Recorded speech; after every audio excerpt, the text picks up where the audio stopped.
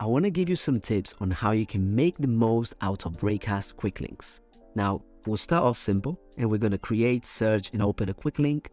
We're also going to look into how we can use arguments to make those quick links a little bit more powerful.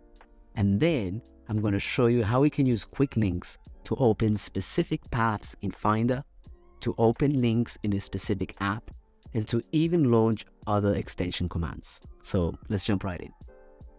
Open up Raycast by pressing your Raycast hotkey. In my case, it's Command Space. Then search for the Create Quick Link command. Let's give it a name of Open Twitter, and let's give it a link of twitter.com.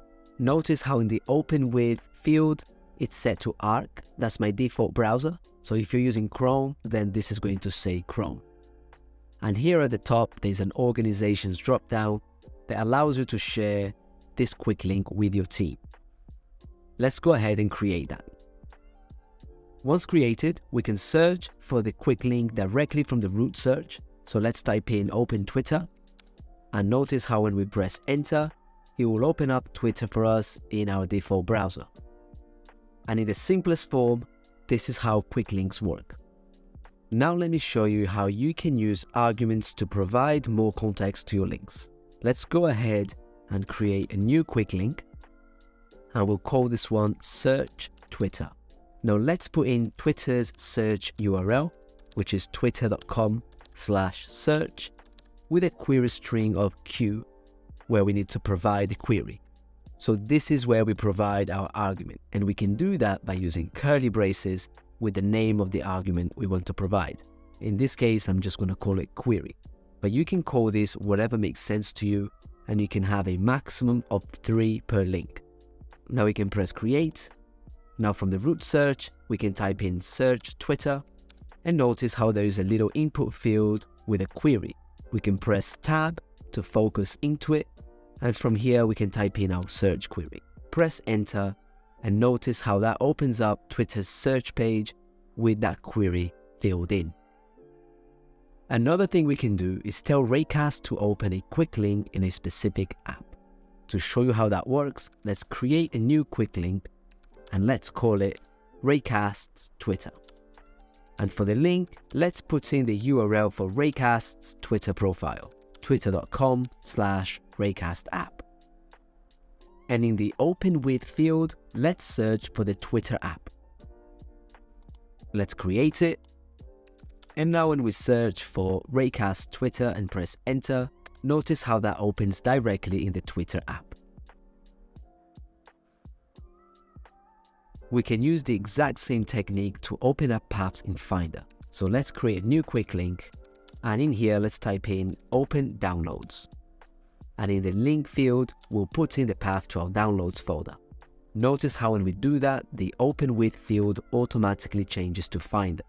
So we can then create this link, and from the root search, we can type in Open Downloads, press enter, and there we go. Because I open the downloads folder so many times a day, what I'm going to do is assign a hotkey to this quick link.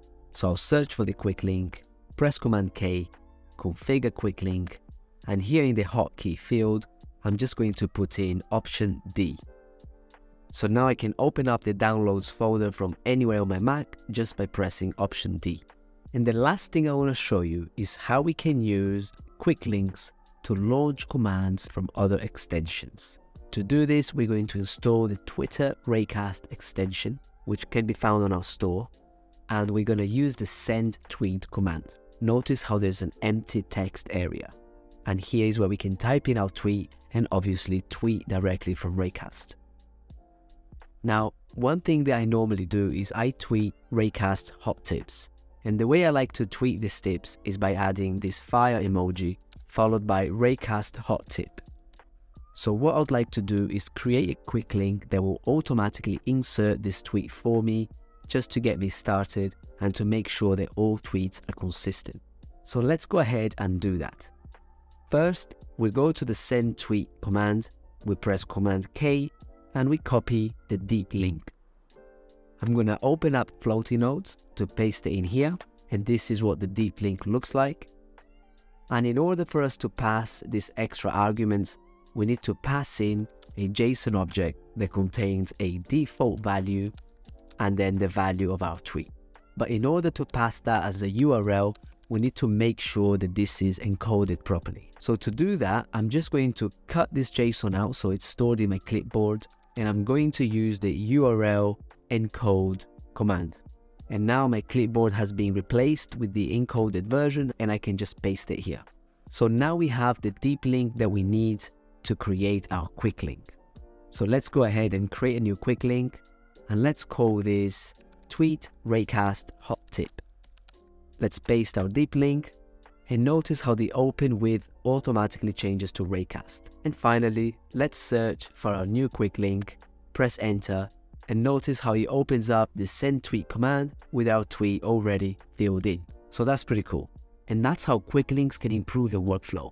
If you'd like to learn more, visit manual.raycast.com. Cheers.